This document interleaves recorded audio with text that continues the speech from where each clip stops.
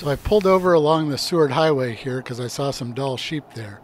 I want to see if I could get some good shots. So with a tripod in hand, I walked over a little ways to get a little bit better of an angle and set things up. So for this, because I'm on a tripod, I'm going to go in manual. I'm shooting at 100 to 400, probably at 400, so I want at least 1,000th of a second. And with auto ISO, I'm going to go at 5.6 because I don't need any depth of field. So these guys aren't super duper high and the angle's not too bad, but I got a lot of shots like this, so I'm going to climb up and just see how high I can get. It's a lot of work, but it's a beautiful day. Let's see what might shake out up there.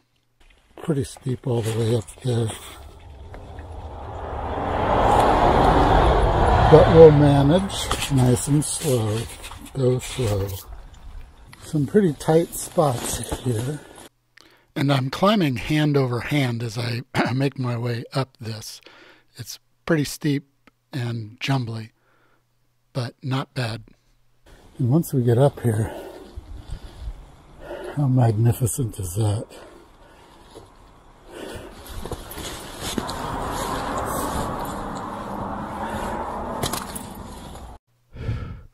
We'll see what happens as we go around the corner here and see if the sheep are still there.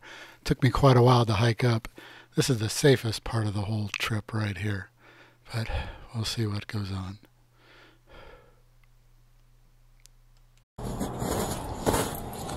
Beautiful, beautiful spot up here.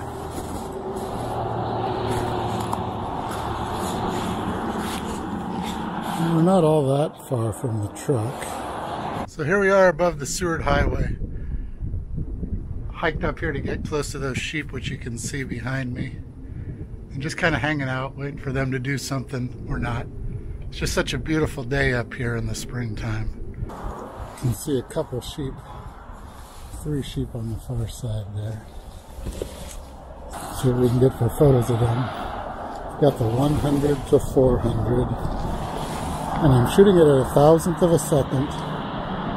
Wide open at 5.6, manual exposure, auto ISO, and underexposing at 1/3 of a stop.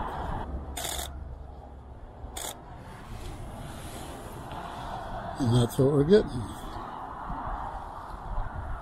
We'll just have to be patient and wait for them to do something.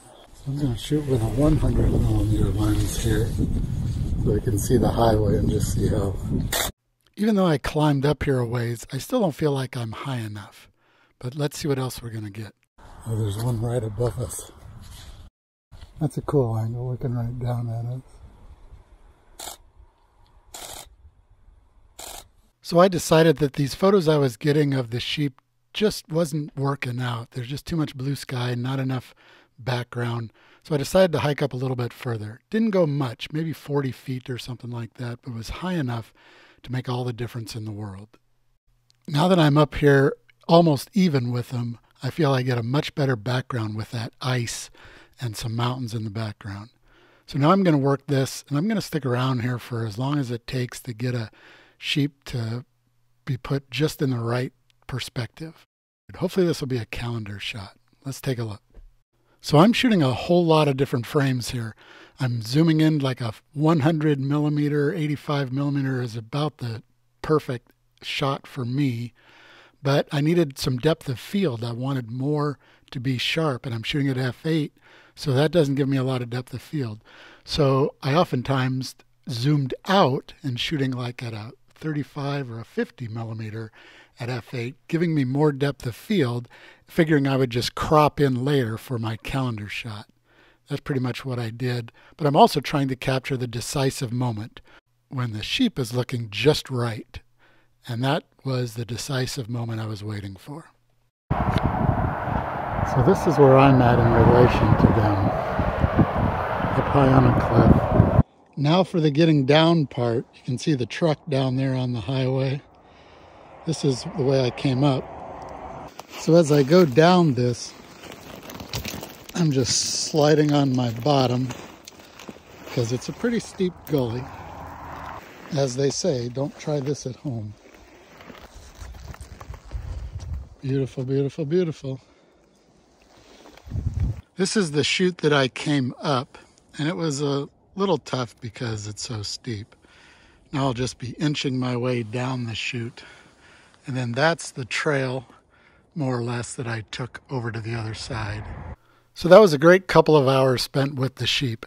And I got a number of different angles as I hiked up in different spots to photograph them. But ultimately, when I got up on top and I was able to be at the same level as them and get the ice in the background, that's ultimately what I was after, which is something different than what I've done in the past. Now I'm going to take you into my office and show you how I cull the photos, or as I call it, edit the photos, and then also how I process the photos in Lightroom.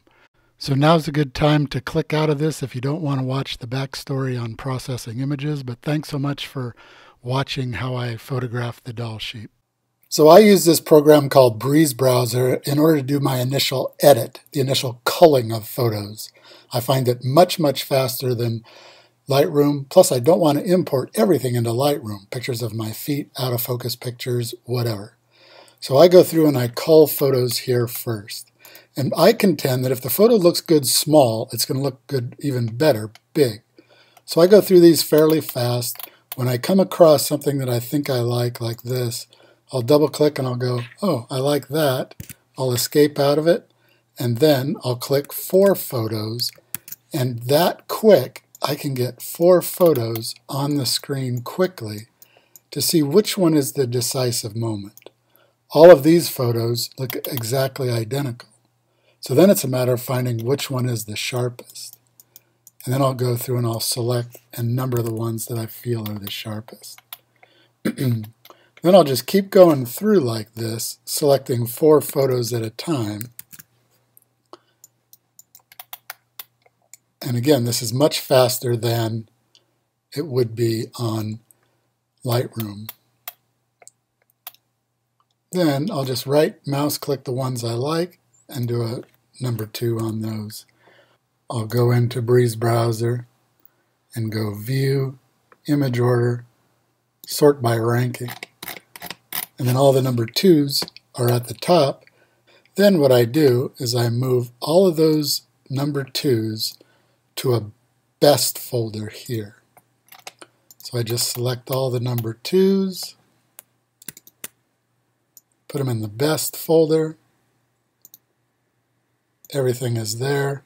So then these are the only ones that I'll import into Lightroom to process from there. So this is one of several photos that I like of the sheep that I'm hoping to use for my calendar for 2022 in the springtime, maybe March or April. But in any case, the reason I chose this was not for this composition like I shot it, but because I shot this at a 56 millimeter at f9, it gives a lot of depth of field between the sheep and the infinity background.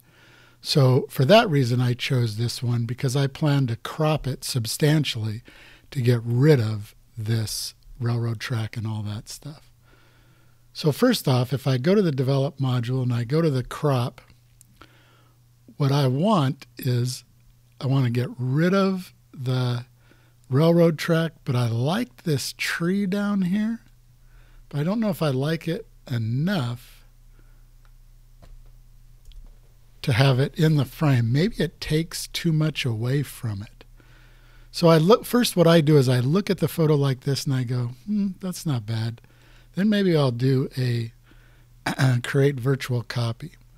So I have a copy just like that crop. Then I'll go to crop again, and this time I'm going to go substantially more. And because I shot this at a ISO 160, and this is a sharp Canon lens, there's no problem with me cropping it this much and enlarging it to a 9x12 300 dpi for my calendar. So then I've got this. So I think this is much better. So now the question at hand is how to process it. Now, all this looks fine, where the sheep are at and the rocks. That looks good. The histogram looks good. But boy, I sure wish this was a lot darker, because my eye wants to go to this bright spot, and I don't want it to do that. So there's a number of options that I could use here to darken that. I don't know which option is going to be best, so I'm going to play with a few of them. So first we'll take the magic brush. I'll make the exposure maybe 2 stops less, just so I really get to a feel for it. And I'll come up here and just start painting that down. And I'm just going to start with the sky at first. And just get the sky along with those mountains to look as good as I can. Or rather, just to paint them in, so then I can just use that particular layer all by itself and adjust that one. So all I'm doing is choosing those just like that. And I'm going to go down a little bit here to get into that bluff area there. So that's part of it. So now I have that. And now I can adjust just that layer as I wish. A little lighter, quite a bit darker. So I like the quite a bit darker, but we'll just play with that. Okay.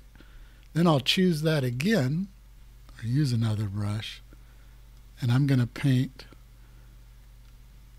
just this. I'm going to do this fairly quickly so that this goes by a little bit quicker. And I'm just going to, because that ice is all white, I want to just paint that. I'm not going to paint the gray stuff because that's already darker. So I'm just going to paint this area a bunch, get underneath that bluff area so I'm not doubling up on it. Just make sure I've got it all covered equally. So there's that. Now, I would say that that looks a little too dark considering that it's supposed to be white. But at least I can see it. So now I'm going to bring that part up just a wee bit. And that looks better.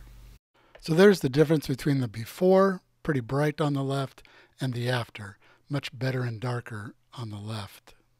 So now I feel I have a much better image for my calendar, just like that. And it's just dodging and burning, same thing that Ansel Adams used to do, or what I used to do in the darkroom.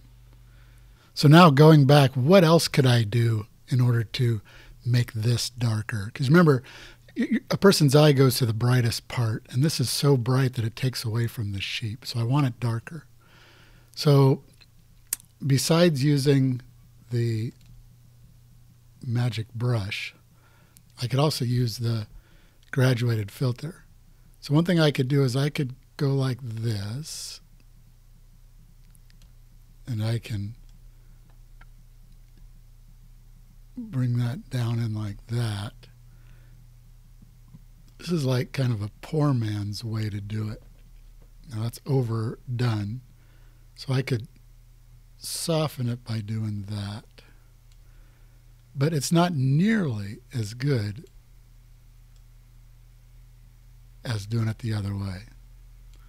So that's a quick and simple way to make it work. But it just doesn't cut it. So it's not even worth, I mean, it helps a little bit. If something simple and quick, I could just use that. And then if we crop this down even more,